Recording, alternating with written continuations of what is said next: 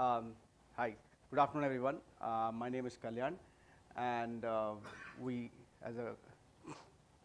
we are not attending conferences, we do Lean as a consulting service for our clients, and we have experience doing that for a few years. We've done about 15 to 20 projects across India, across a few sectors, working with large owners and contractors.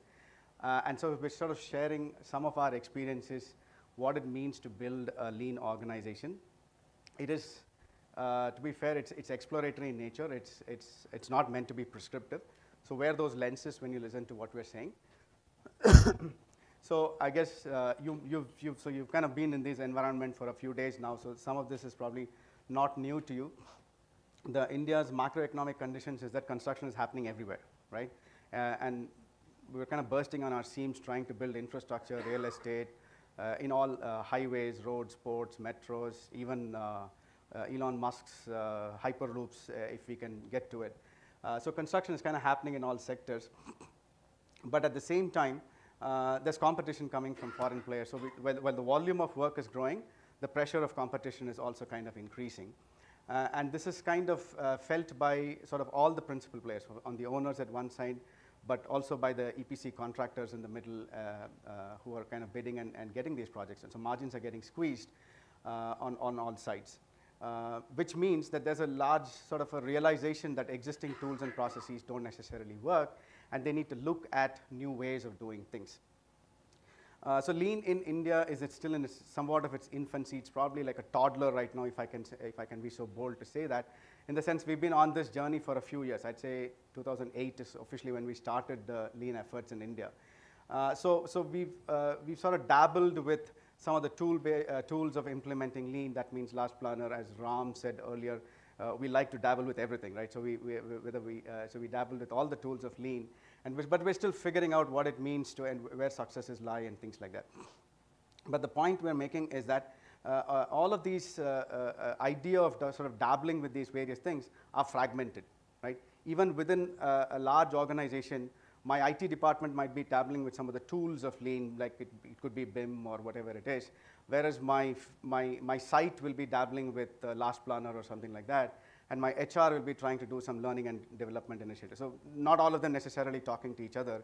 So the idea of the initiatives are also now we have fragmented industry, fragmented ecosystem, fragmented technology, and fragmented initiatives.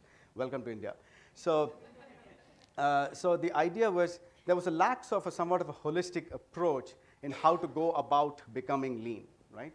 So our working hypothesis was that these are sort of our question we were asking is, are these isolated attempts leading to suboptimal results, which in a sense is questioning the value proposition of the whole idea of Lean itself? And is a holistic long-term strategy needed to sort of realize the full potential of Lean? In a sense, we're questioning, do you need to slow down before you speed up, right, in some sense? And you also need to talk to your neighbors, within your own departments to figure out what each other is doing. So our approach is, so we are kind of boots on the ground, so our approach is sort of case study based or experience based. So a lot of the sort of data we're sharing or the results we're sharing is out of our own consulting experience of doing this. It is, to that extent, it is kind of grounded in that nature. So broadly, I'm going to talk about two things that we did. So one was what I call as a bottoms-up approach, wherein we were working with a large EPC contractor. So this is a contractor that is kind of spread out all across India. They have 10 regional offices, probably concurrently working on about 100 projects or so. And they came up to us and said, we want all our projects to be lean. We want all our projects to do Last Planner, right? So kind of going from 0 to 60 in 3 seconds or whatever it is. So we said, no, it's not possible. So one of the things we said, instead what we can try is we picked all projects in a region that are somewhat co-located, at least in a city. We picked Bangalore as the region.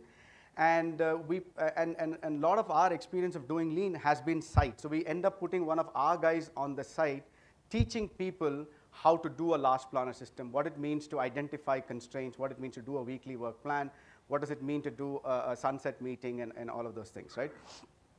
So we said, so the thesis of the whole, the thesis, the way it was built is we said, we'll put one of our guys in your sites for about 3 months, So which means we have 3 months to educate your site on how to follow the last planner system, and also do some value stream mapping, because value stream mapping was done more to identify the intervention strategies for your delay reasons which come out of the PPCs. So those are the 2 tools, and those are the only 2 tools we will teach you. So we had about 3 months to teach you those tools, and the success of the approach was, after we've left the building, are you still following the tool, right? So you will obviously listen to the teacher when classroom is on, but when you've left the room, what are you doing is the question we were asking, right? So we did that for about 18 months in about 6 of their sites. So every site we just go, teach you last planner, allow you to absorb and digest last planner for about a month or so. Then we'll come back and teach you value stream mapping, and then we'll kind of let you absorb value stream mapping. Make sure you kind of course correct in any of your understanding in last planner, and then we kind of walk away, right? So what we were also looking to learn, because every organization is different, we were looking to see what is sticky about every organization has its own DNA, has its own culture. We wanted to find out what will help us cause that repeatability so that they could scale it to that 100 organizations that they really wanted to do. So I'll come back to the results of it in the end. But broadly, what we found was that at least in the, and this is primarily a civil contractor, so they do a lot of these core and shell concrete buildings. And we found that by last planner, which effectively helped with better coordination, you're able to reduce cycle time.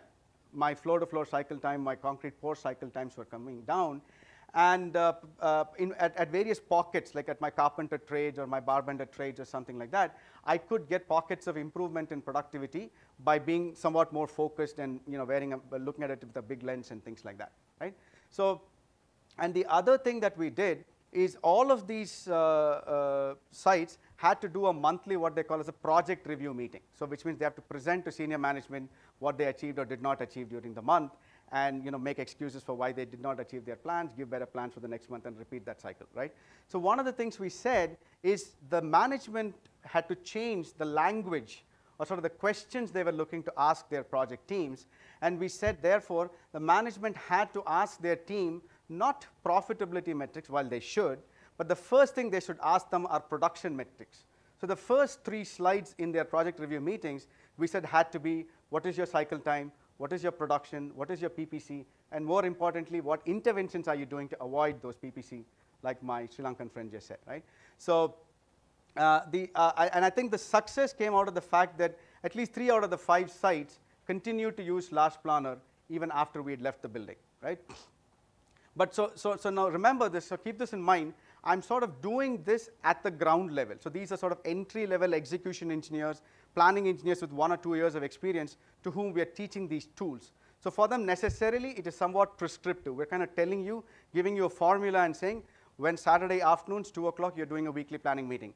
7 o'clock in the evening, at the end of the shift, you're coming and doing your daily huddle, right? 6 weeks ahead, we want you to look at the drawings for the next pour while you're looking at the previous pour. Things like that. It tends to be somewhat prescriptive in nature, but it's also targeted at an audience that is sort of just coming out into the industry, right?